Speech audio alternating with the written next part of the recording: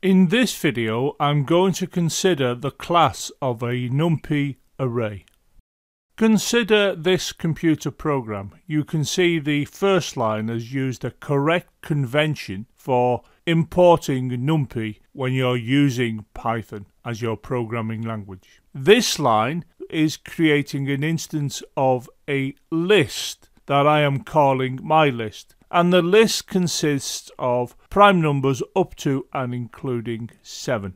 It is possible to see that an instance of the list class has been created and that this line gives us a list because of the use of the square brackets here, which should remind us that we're dealing with a Python list. Now this line creates a NumPy array, and if you look here you can see that we are using NP, which is the alias that we defined on this line here. I'm invoking this array and I'm passing to it my list, which was the Python list created on this line. So this will create a NumPy array that's assigned to this name here. So this now is the name that references an instance of the NumPy array. You can now see that the runtime of the program has appeared here. If we return to the program and look to this line is going to print my list, which is the list created on this line, which you can see goes from 1 to 7. And if you look here, you can see that it's been printed out 1 to 7, as you can see where all of the entries are separated by a comma. If we go back to this line, we can see here that I'm printing the type of my list, and that appears here. And it clearly shows us that the type of my list is based on the class list. So the type of my list is list, and it is an example of the Python list.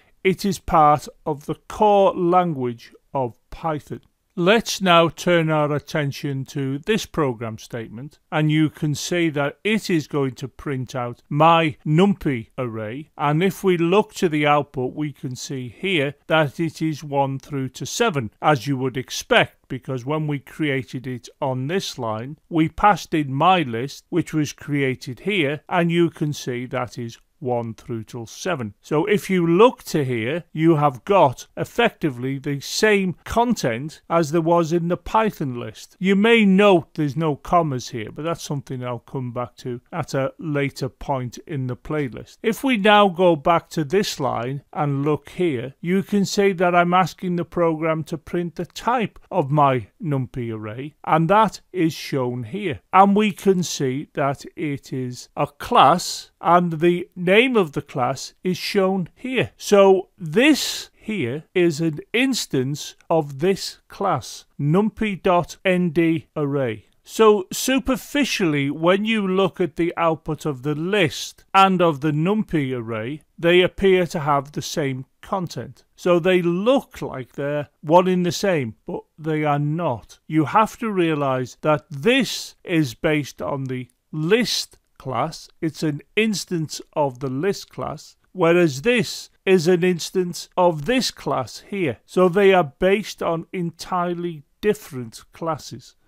Please consider subscribing to the channel and click the bell to ensure you get an update every time I upload a video. Maybe you would like to consider supporting the development of these free videos via Patreon. In addition, why not follow me on Twitter and also check out the supporting website.